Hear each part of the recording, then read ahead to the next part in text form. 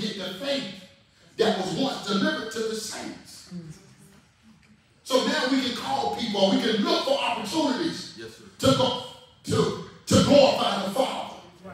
Then y'all ever do that? Look for opportunities. I've seen times I can get up, I'm so in God, I'm looking for opportunities. Lord, show me somebody that can bless today. Or that I can be a blessing to, or that I can have some kind of covenant relationship with. And then here comes God with his bad self.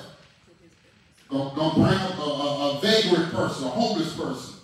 And can you got some spare change? Man, I just prayed that prayer right this morning. So here I am. Oh yeah, I can help you out. And thought I was giving him $1, messed around and hits the 20. I'm looking like, man, can I get some change back? I mean, really? I didn't mean to give you a whole 20. Lord, so let it go, let it go, let it go. Man, Lord, what in the world are you doing? So when we talk about faith, we're talking about the catalyst, people of God, that's going to get us to that next junction. If you don't believe you're going to get there, you're already defeated. Right. You're already defeated. Watch this. I'm almost closing, y'all. I'm almost. Hebrews 13 and 20. Oh, I love faith. If I could just tell y'all the miracles that we've seen. Wow. God is good. You got to listen. By the mercies of God, I pray, this is my prayer, that even as the rest of this week play out, that God put each one of us in a situation where it looks impossible. But I pray that you hear my voice coming through this microphone, that you step out the boat and say, God, what do I do? Amen. Whether it's somebody at a bus stop or whatever that need healing, whether it's somebody, amen, that need a touch from God, but you don't stay in that comfort zone. Amen, that sometimes we can get comfortable in. Amen, I've been there. Amen, my sheep shall know my voice, and a stranger they shall not follow, right? So now when God speaks, I'm moving, I'm turning over chairs trying to get there. I may not even understand it all at that time, but when I'm on there, direction comes. Trust me. We went through some times where my wife probably thought I was crazy. I remember one time, Bishop, I said, baby, I got to go to the hospital. She said, what's wrong with you? I said, nothing wrong. I just heard the Holy Spirit say, go to the hospital. What fool gonna do that? So I put on, now this is late at night. I got up, put on the clothes every day, begin to, I'm going, all the hospital I know is close to Wake Medical Center. I'm going there. But when I got there, Bishop Davis, I was cried out. Somebody said, yeah, weak enough. Because I knew I heard God's voice. I'm going to a hospital to do what? Why? What is really going on? But when I tell y'all, the more I cried, the more God came. The more I yielded, the more he stepped in. So when I got to the hospital, I heard him so clear. What elevators, what halls, where to go, until he put me right in front of a lady and said, that's the one. I kid y'all not. And I told the lady, now I'm standing there, told the lady, well, I'm just here. The lady said, we need all the prayer we can get. My husband just had a heart attack and a stroke. So I wanted to go see him, but I couldn't go see him because the nurse shifts was changing or something like that, when you can't go see. It was kind of like a nurse change or something. I'm like, Lord, you got me.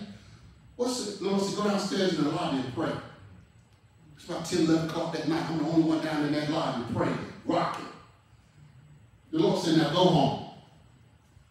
Wait a minute. Obedience. Yes. I go home.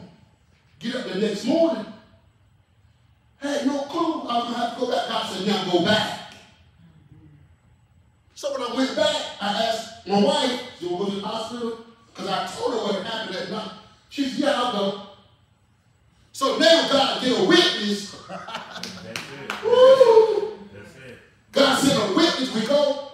issues that all go right to the man's room. And guess what? His whole family had gathered in the room at that time. And God had us praying over him. He was an older gentleman. But he began to say how he had church hurt from church people. And as I ministered to him about church hurt, he began to get free right there on that table. I mean, in that bed. Gotta be led. Those that are led by the Spirit of God are the sons of God. Walking by faith and not by sight, we got to practice that. Not just when we're in a position to practice it. Even with because you know what? Can I be transparent with y'all? What got me on this faith thing is I remember something happened to my phone. And I knew my insurance was out. Phone was expensive. Now I have to pay to go get another whole phone, lady days. I'm all going through all this. I'm putting myself through. I tormented myself about a phone. Got over to the Verizon place, and the lady said, oh yeah, y'all are good customers. Let me just get you a free phone. Wait a minute. I don't torture my own self. You know what I begin to do? I begin to step back. I said, okay, God, let me take myself out of those equations. Y'all, somebody see that now. See what I'm saying? Amen. And I begin to take myself out of those situations, and I begin to see God step in and do stuff. Can y'all hear that? Any questions? Y'all talk to me. I'm about to get in my notes here.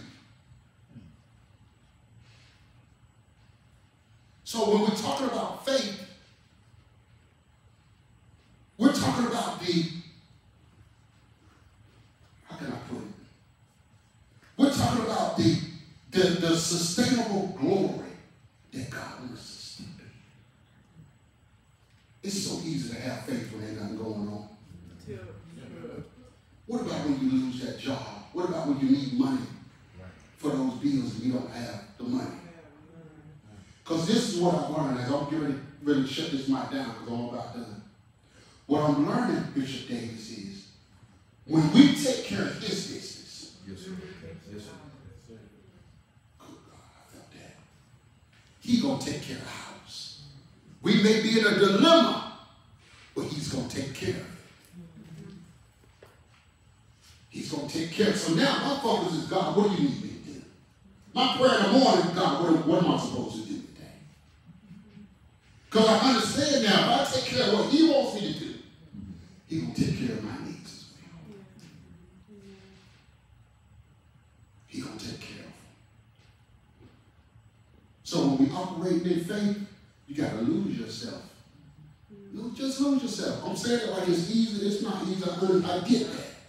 But it's doable. Because faith puts us in another bracket with God where God can trust us, watch this, with what's already in us.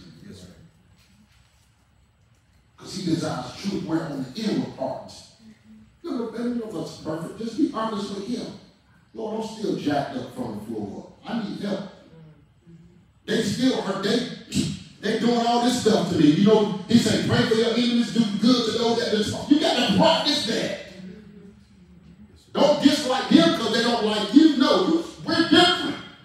Let me show you what real love is. When I came to church, the brother was hugging me. I ain't know about God and that kind of agape love. They hugging me, I'm pushing them off. What in the world going on? Now, biggest hug in the world. Give a hug, brother, especially for a brother. I don't hug sisters like that now. Amen, somebody. It's the love of God. Because when you love, you can't love God and then don't love his people. Those go together. Is that all right? So as I close, I want to say, anything that you're going through, you step out of it. You get out of that and I really allow God to get in it.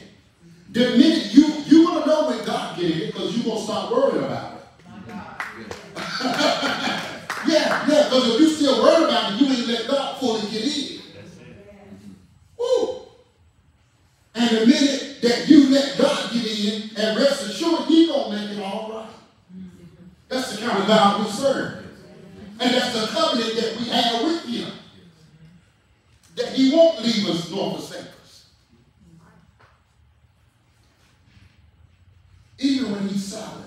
Because when He's silent, He's still speaking. Yeah. When God is verbally silent, you might have to look at pictures on the wall. You might have to look at apples and oranges and see what kind of spots they get. You might have to look at stuff and see what God is really saying. I know I'm pushing you a little bit right there. But He might speak to any way. That's what I'm saying. You might get a stranger come right by your way and say, look, blah, blah, blah, blah. Whoa. That might be exactly what you need to hear. That was a total stranger. Amen. I'm done now. If y'all have any questions, I am. Because when we talk about faith, it's a system of advantage. We have the advantage.